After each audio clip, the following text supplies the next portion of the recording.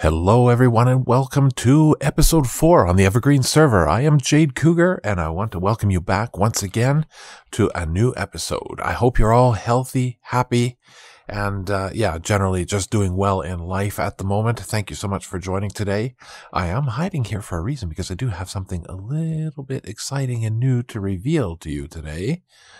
Dun dun dun. Yeah, okay, well, there went the climax. And it certainly doesn't help that there's still that cow head up there.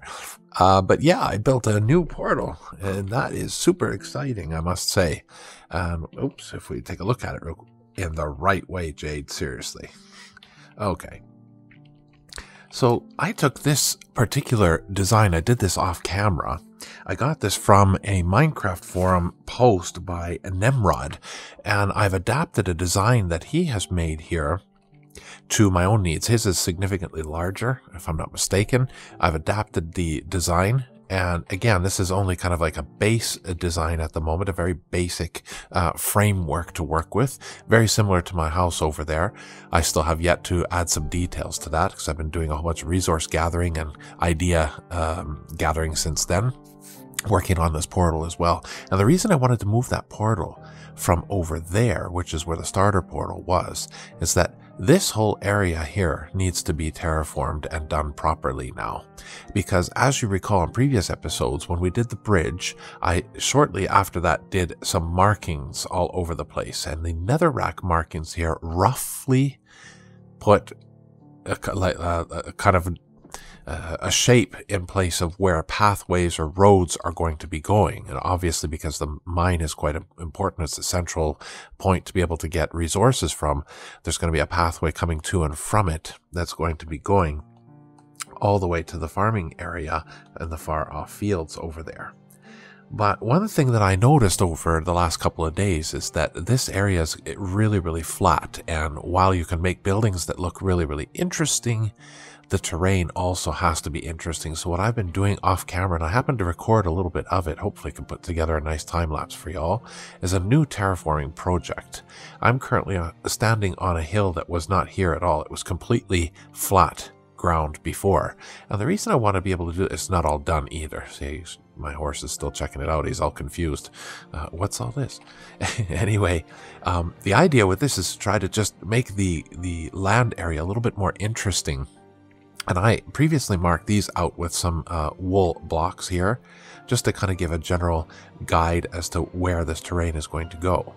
And what I'm wanting to do is build at least one building up here, possibly two, but certainly stables, which is very convenient that the horse is there. He's kind of waiting for his place to go. But yeah, it's probably going to be up maybe 1 or 2 levels still, depending how much dirt we have available to us still. But the idea here is to be able to have multiple pathways, where one main pathway is going through here to the farm district, and this pathway is going to be going under what would be like an overpass or a bridge, a walkway that comes from the central area where the portal is, where my main starter home is, and where this new building is that I'll talk about in a moment. So this area is going to be used a fair bit by me as we go forward, obviously. So we really want to make it function well, but also look good. And we're going to be having some pathways going this way, and here's the intersecting pathway that's going to be going to the farming district.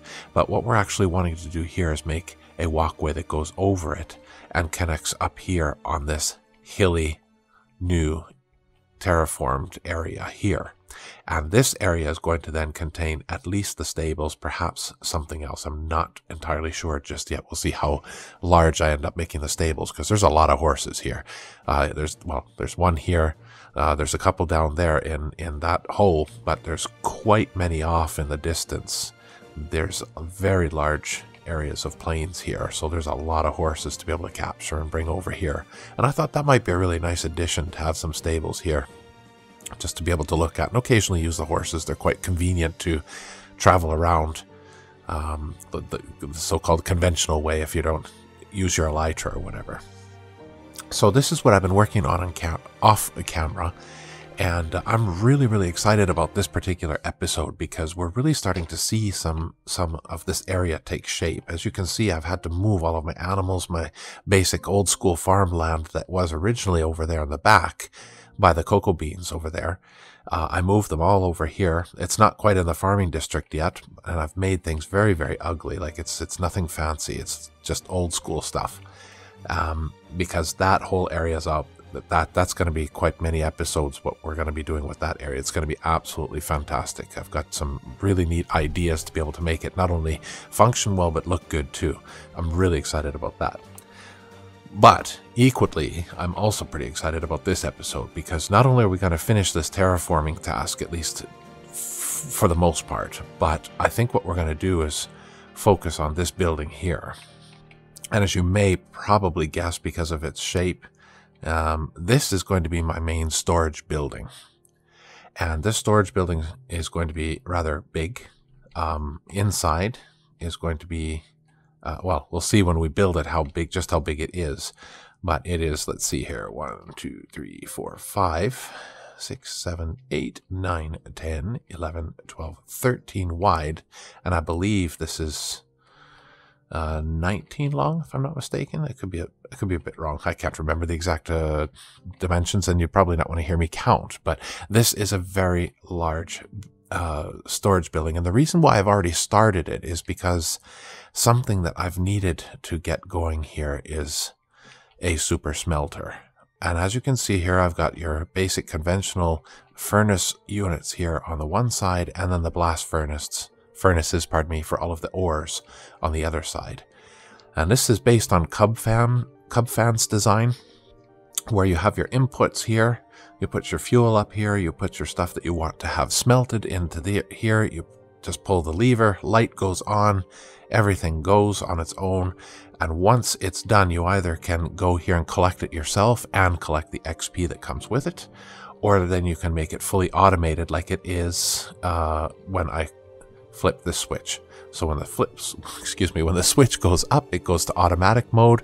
When the switch is down like it is currently, it's manual XP mode. I go there and collect it myself. But I'm going to be using mostly the auto, obviously. And what that's going to do is bring all of the outputs to this particular chest. The light will turn on when there's stuff that enters the chest, just like right now.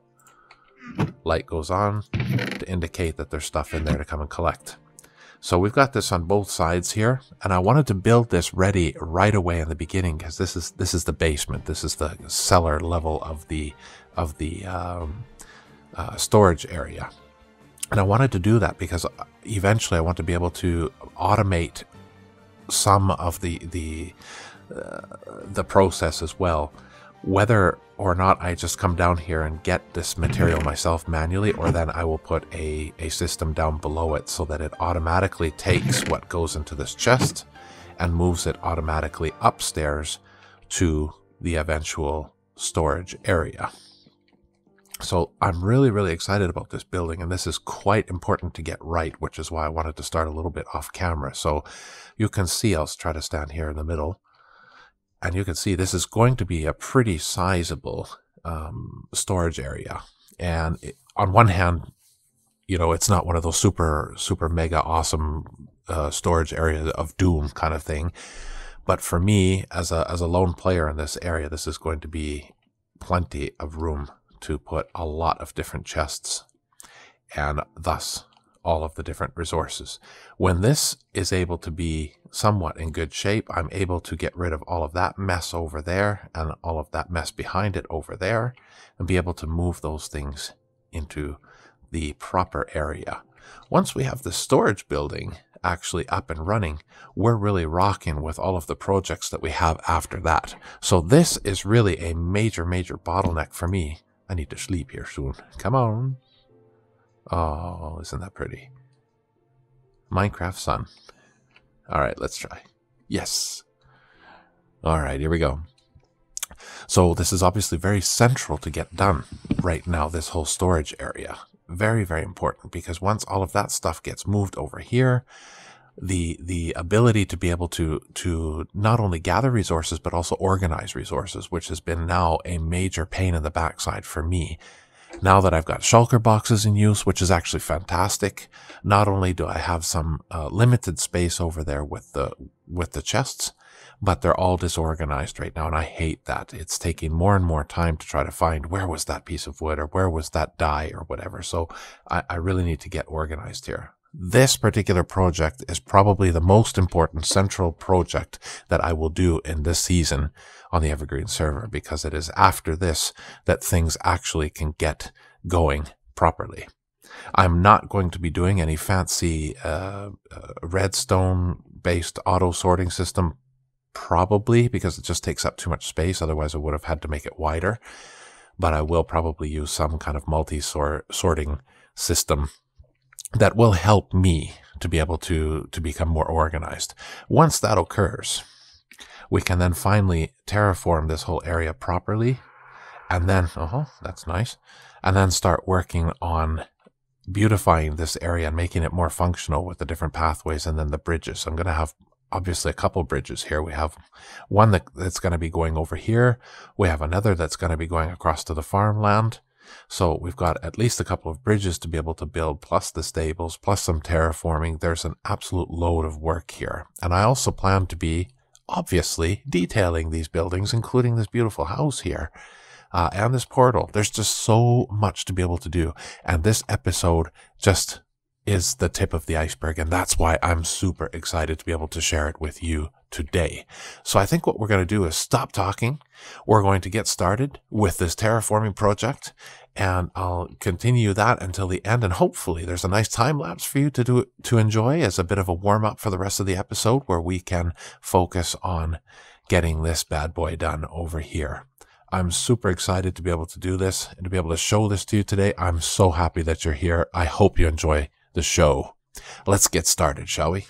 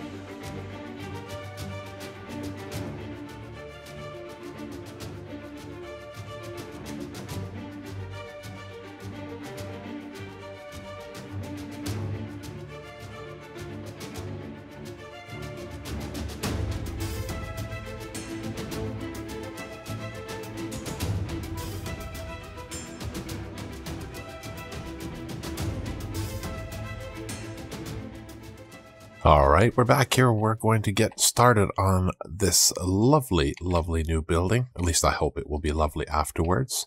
So this is the main storage area. And we're just going to drop down a couple of these shulkers already ready. And the palette is going to be pretty dark, I do admit. But let's see, 2, 3, 4, 5, 6, and 7. It's pretty high, but I want it to be a pretty big hall. So, well, bigger than a house, storage hall, it will eventually be bigger or about the size of that. So we'll go with that. Here we go. Oof, that's 7. So we're going to just quickly put these up. 1, 2, 3, 4, 5, 6, 7. I'll back down again. 1, 2, 3, 4, 5, 6, 7. Just going to get the frame in place here, just so we can see what we're working with. So what I'm working with here, you see stripped spruce logs, and I've got spruce logs that are going up now. I'll strip them in a moment. 2, 3, 4. There we go. All right, so we've got our basic shape right now. I'll probably add another one in here if I'm not going to add any window. We'll see, because we've got to think about entering this place too. So as I said, we've got a pretty dark palette, at least for the walls. So what I'm looking for here, just going to move this shulker box, get out of the way. Okay, so I'm going to be using brown terracotta. It is a really nice texture to work with. Oops, made it a little bit too high already. I'll just go too high here. And I'll show you what one wall section will look like.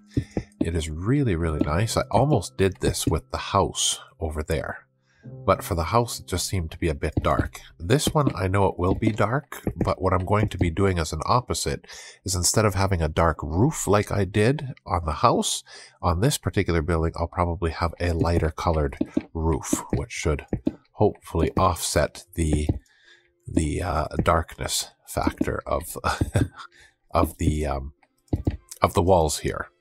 So let's keep going. I'm gonna just keep running through with this one. We'll do a little bit of a test here so you can see visually how this is going to look.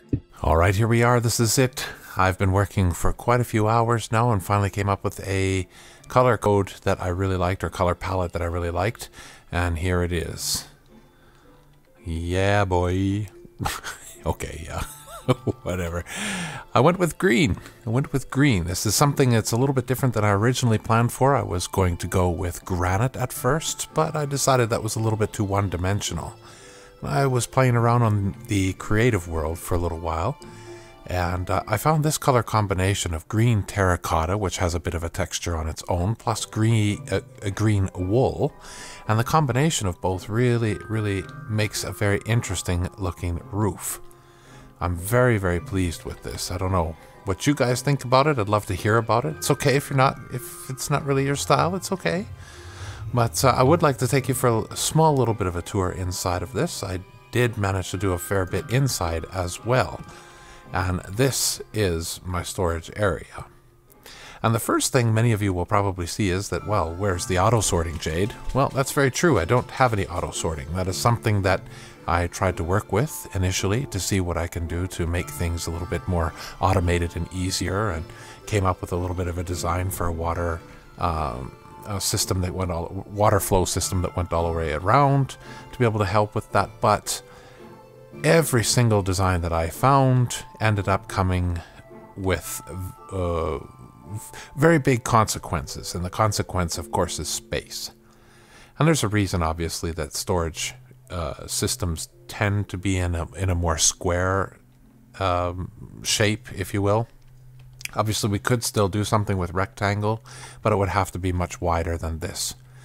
Every single auto-sorting system seems to come out almost 5 or more blocks from the wall on each side. And that would give me basically about 2 to 3 blocks to work with. And in such a huge building, to have 3 blocks to be able to move around and find all of your stuff just for the sake of having things auto-sorted, when that in and of itself wasn't the original problem, it just seemed too much of a sacrifice to make. So I went back to square one and said, what is my main problem? Well, my main problem is that huge stack of chests over there. I've got a whole bunch of stuff in every one of them. They're all mixed and matched with everywhere. Well, they're all mixed up, basically. Plus, I've got some shulker boxes in there that has a whole bunch of bits and bobs, too. All of this is just disorganized, and I have run out of room. That is the main issue. It's organization. It's not the automating of the whole process. So, this was the conscious choice that I made. I ended up doing so that I kept this space that I needed to be able to fill with chests that I wanted, and yes, I did it this way so that it's easier to access the chests, be able to see, rather than putting them the other way where you only see the end of the chest. Yes, I could fit more that way, but this looks nicer.